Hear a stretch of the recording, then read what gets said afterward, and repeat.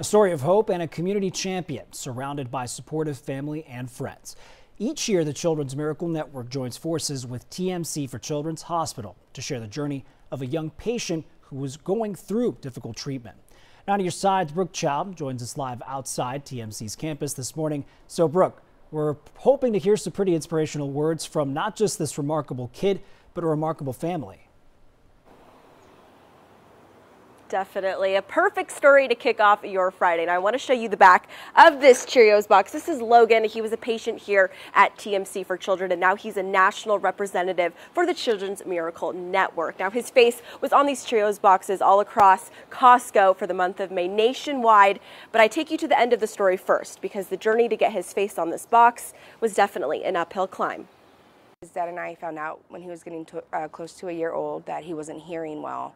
He wasn't mimicking us. He wasn't saying things that he was supposed to. The Navidad family sought answers at TMC for Children after their son Logan was struggling to respond. We found out Logan was having hearing loss in both ears. Immediately after the hearing loss diagnosis, Logan underwent numerous surgeries and saw many TMC speech and audiology therapists. Logan doesn't remember most of it, but what he does recall: They should give me medicine.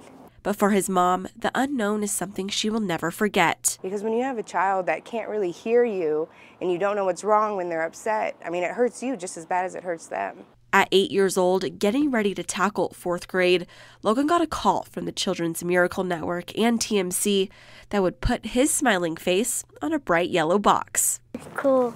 What made him stand out: he just says hi, people melt. That's all it takes, is just a little hi and a wave, and just to be able to see that it does stay local and all of the funds, they don't go anywhere else, they stay with TMC for Children. Logan represents not only TMC for Children, but all 170 Children's Miracle Network hospitals. I'm so proud of him. Logan, it's nice to know that he's able to show other kids it's okay, you know, things can get done, things can happen.